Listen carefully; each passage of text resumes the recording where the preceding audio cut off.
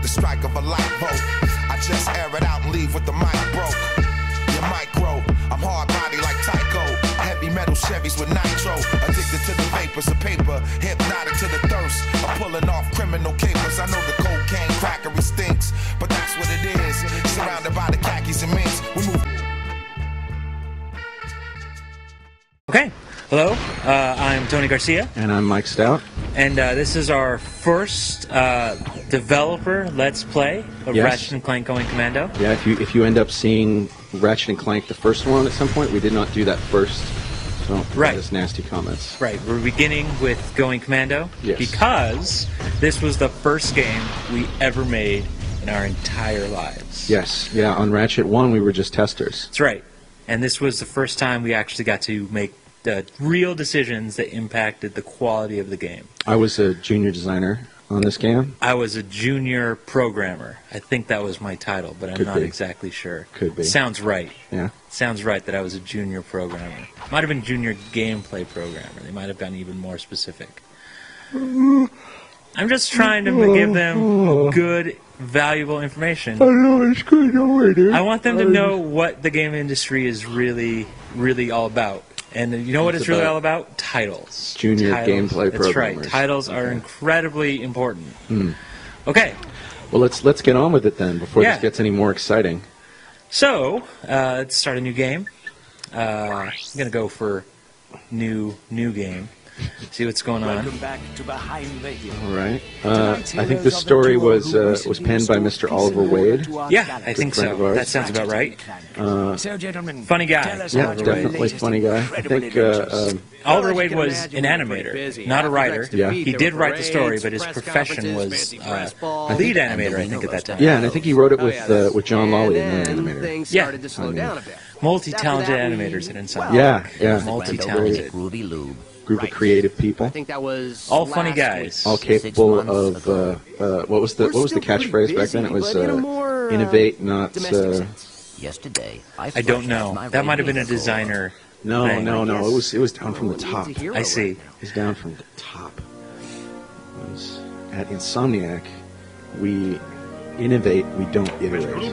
That was it. Is that it? Innovation, not iteration. That sounds good. Yeah, it's a good catchphrase.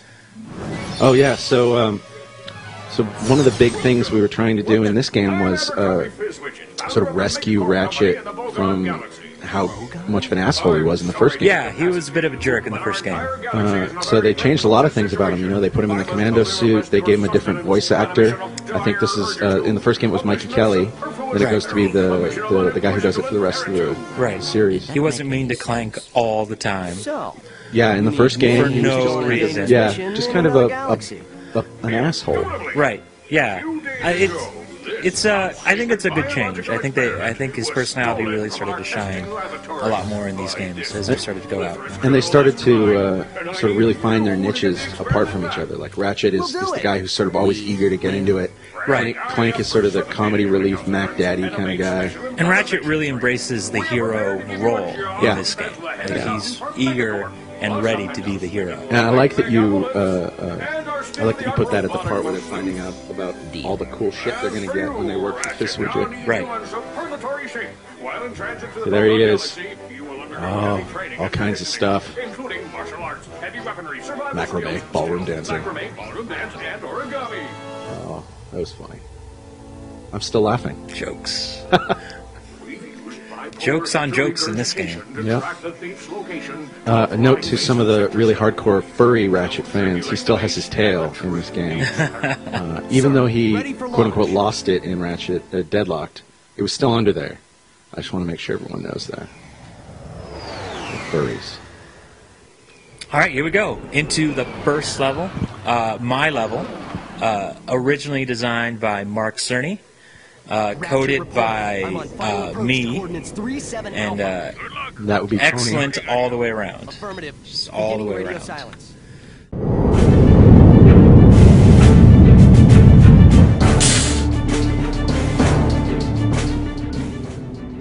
So this is the very beginning of level 0. Level 0, yes. Not even level 1. The tutorials were always level 0 because they were put in after everything else was made. Here's a nice little thing. See those little jet planes out there? Uh-huh. This guy right here. Just a little ambience. Let you know what's going on. The world feels alive. This guy. Vibrant.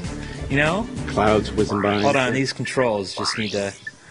These need to change. You were the one guy who never could get behind the inverted camera controller. It's wrong. It's just wrong. It shouldn't be that way. I remember I was a staunch advocate of the way they were in this game until they put a reticle on screen, and then I was with you. Right.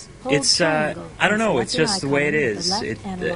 Everybody at Insomniac loves inverted. As Tupac would say. That's right. Everybody at Insomniac loves inverted controls, but I am not on board. I played this part so many freaking times. Well, you know why you did? Because it's great. Yeah. And you loved it every single time, I'm certain. Yes, yeah. I mean, except all the times it was broken because your shit doesn't work a lot. I don't break things. I only make them better. Breakables? You didn't try to break Always. You know, you gotta break everything, Mike. Were you responsible for those breakables? No, I think because I think this was Greg did most of the breakables in this game. I think. Yeah, he did like the slot machines in the New Vegas level. Oh wait, we can't say that. Nothing was breakable in this game until Greg came on board, and then everything was breakable. So thanks to Peter Hastings' corn system. That's right. The breakables came to be. If I remember. Oh, look at that! I didn't even remember that. You went the extra mile there. Look at this. Or someone went the extra mile there. See, this is how I work. Nice subtle ring effect that you don't even really notice, but boom, just wake you up, show you what's up, remind you that I was here. You've always been a subtle guy. That's right. All right, let's see if I can make this work, because there was a nice little... I think I spent way more time on this than I probably should have. Considering it doesn't work now. This little touch, I'm going to try to make it happen. See if I can go. Oh, look at that. Yeah, okay. Flying through the sky. And then he gets pulled There you away. go, another one. Just like you really believe you're in a plane flying through the sky. Despite the fact that this level is not in fact moving. No, this is a non-moving level. Everything is moving around it. You wouldn't know. Unlike the snow level later on, I forget what it was called, but where you were on the truck on that the was train. actually... That's right. Oh, who was it? Was it... that was Brian Algier and Peter Hastings, I think, worked on that level. Oh, and they had to make the weapons all work. It was a huge undertaking. Yeah. I'm glad I didn't have that level, because it was a lot of work to make that work. Because if you think about it, like if you shoot a bullet and you're moving, in order to make it feel like the bullet's moving with the thing. Right. Yeah, it's a huge pain in the butt. That might not make a lot of sense the way I said it. Try not to die this time, Tony. No, I won't. Mike, you're destroying the illusion that this is our first time playing through this game, and we did in fact have massive technical problems. Did I just break the sixth wall or something like that? So, here's the another little bit of interesting trivia. The little blade balls here. Yeah. Simple, nice, simple, crisp, clean enemies. Which I've seen in a lot of games since. Right. Actually, about 10 different revisions on these guys to make them work. And by the end of it, they were pretty much the same. Exactly the same as they were. But you know what? A lot of the change was what was actually inside the blade balls. That was a lot of revision. What was inside at the start? Blades, but different types of blades. Oh. Different types of blades. They were always blades.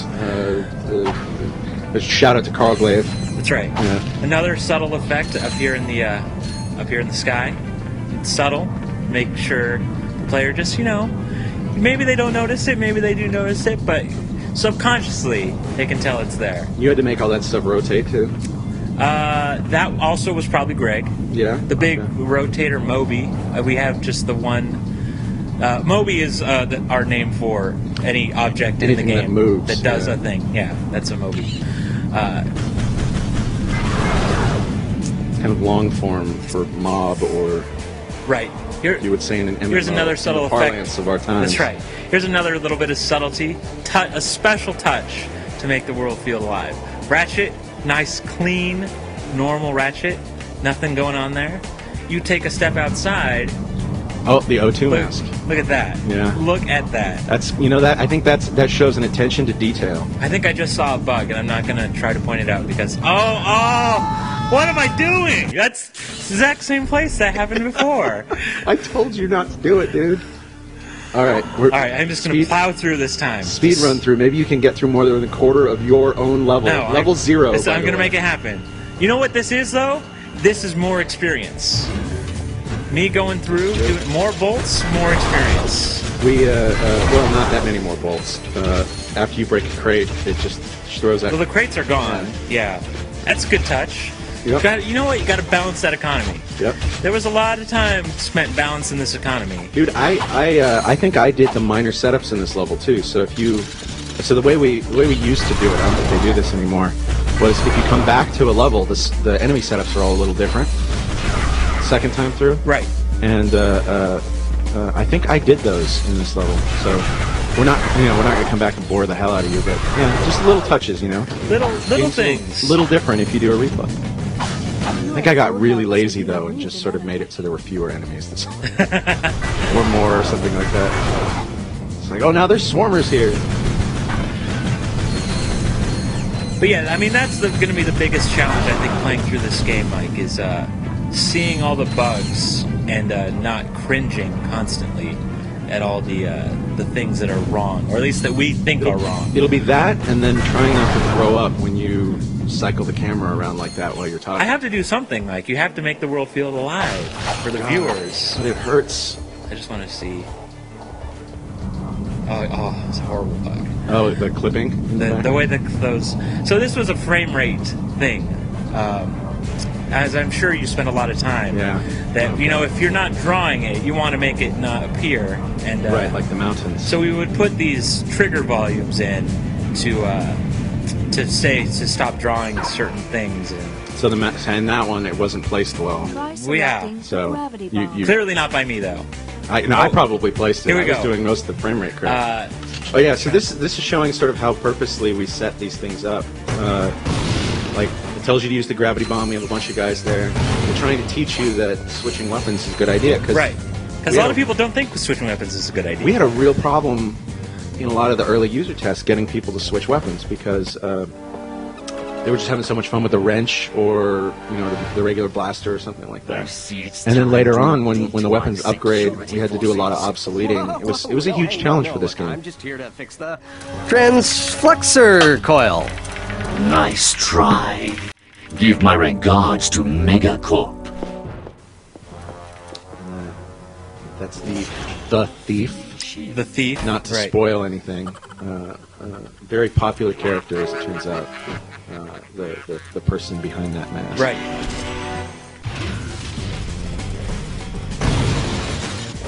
Look at those guys up at the top, just waiting for their turn. Yeah. Always there. Don't just teleport in enemies. Always bring them in. They could seem alive and real. No, that's not happening. If I die, it will be because of something stupid, not because any enemy kills me. Oh god, when we get to the levels I designed later and I have to do some of those platforming challenges, I'm going to die a lot. Oh god, I'm not looking forward to this. So, if I remember correctly, we had a hard time getting people to go down this tube. Yeah, which is why you had like the camera cut, place you right in front of the full cutscene, just everything, just to make people realize what's glowing going on. Lights around the tube. Because you know what, they would just want to wander around this room and see what's up. And well, if you come back by the door and then turn the camera towards the tube, this is a thing that we learned is you can't. If it weren't for that cap on there and the flashing lights and stuff, that would blend in and seem like part of the scenery. 90-degree turns eventually became against the rules as a Ratchet design theory. We were only allowed to do 45s because of problems like this. All right, here we go. Gonna beat some guys up. Boom! Ooh, and the pieces fly away as if you were really on a right. ship. But the bolts don't, because that would suck. That would be very mean. Nobody would like that at all. But like nice little clouds just flying by. Oh, the flap coming up and down. That was probably not you, right? That was totally me. Yeah, I would spend a lot of time to make that I thought all work. the moving stuff was... you know what? This was special. By the way, it wasted a lot of time. No. You know what? You might not have noticed that flap, but if that flap wasn't there, you would be like, something's wrong. Something feels wrong. I don't know exactly what it is. We spent a lot of time on little things in this game, like that, and then like the museum and you put the clocks and the Right. scissors, paper, rock and stuff. Yeah. We'll get to that when we get to those levels. Market for some security. You bring the cash, we'll bring the thrash. Good. I need your best men to meet me at these coordinates. Okay, let's see. Your health has improved. Oh, you got nanotech, dude. Did. Oh, this was still the original nanotech effect. We later found out on Ratchet 3 that the nanotech effect was incredibly expensive. Mike, I just keep seeing bugs, and I don't like this. I don't like this at all. I'm not going to point them out, though. I think I'm going to try to not point them out. No. That's and then maybe our the viewers want to know. Nobody. Unless you're going to run a contest, you just got to tell them. I'm going to ruin this game for so many people if I just point out all the things that I don't like. I just want to point out this is kind of an old game. You're not going to ruin it that much. Unless they re-release it. That's right. Yeah. You can aim your Lancer more accurately. Okay, What's this it time trying to tell you to do? it's trying to fight the camera with these horrible controls for one. Oh, you got Oh, him. look at that. See? No stupid enemies here. You shoot them, they come down, and they're ready for a fight. You want to use your gravity bomb? I do want to use my gravity bomb. Oh, look. Weapon, it pauses when you go to switch weapons. That's also strafe, dude. Seriously. We had a hard time. We had a really hard time teaching people how to strafe. The least you could do is make it look like it was a little easier. Sorry, Mike. I'm sorry. It's been a while. It's been a while since I played this game. My skills are still coming back to me. The strafe, I thought, was a really good addition to this game. It was. It made a huge difference in the gunplay. It made it really hard to play Ratchet 1, to be honest with you. Because there is no strafe in Ratchet 1. Backing off, resetting the situation. Right. Not going to get overwhelmed. Because, but you know what? Look how smart they are. They're still going to wander around. They're not just going to stand there waiting for you to come back. They got things to do. They're going to go back to what they're doing. Now that they can't see you. When you cross the imaginary line. And I think that's the end. I think this is the end of level 0. And well played, Mr. Garcia. I think, and holds up well after all these years. I think It's still a pretty good looking game, yeah. Yeah, well, no. Good looking game, yeah, whatever. Great playing game is what that is. Great playing. All the little touches really add up to make this an excellent level. And I think great times for everybody. So then I guess we'll switch and I'll play. Those spinning blades, just a quick little thing, those are the Ninja Star weapons. Oh, they're the same. I think so. I may be wrong. We may have made new ones. But for a while there, they were just the Ninja Star weapons. This isn't the game with your plasma whip in it, right? That was up your arsenal. That's another game. There was a slight problem. Okay. Escaped with the experiment, and I have no idea where. You're going to take the next level. I don't even know what the next level is. This will be a surprise for both of us. Oh, it's the swamp. Is it? Yeah. I don't even remember the swamp Level with like the big tentacle monster. We got galactic. I don't remember at all. Foldouts, cutouts, maps to the stars and their homes. I always laughed at that maps of the stars and their homes joke. I don't know why. This game is going to be a surprise to me the whole way through. The only level I remember. Those guys. They are my guys. I do feel a sense of ownership about the brutes. They were the first enemy you ever coded. Was it the brutes? The brutes were the first enemy you ever coded. Okay, so that means the city was the first level I ever did. And it had like that cool fucking lightning ball effect you did. Yeah, when we get there, it'll be good times. And here's the cleverly disguised loading screen. I always liked this. Yeah. 1, 2, 3, and we're into the level.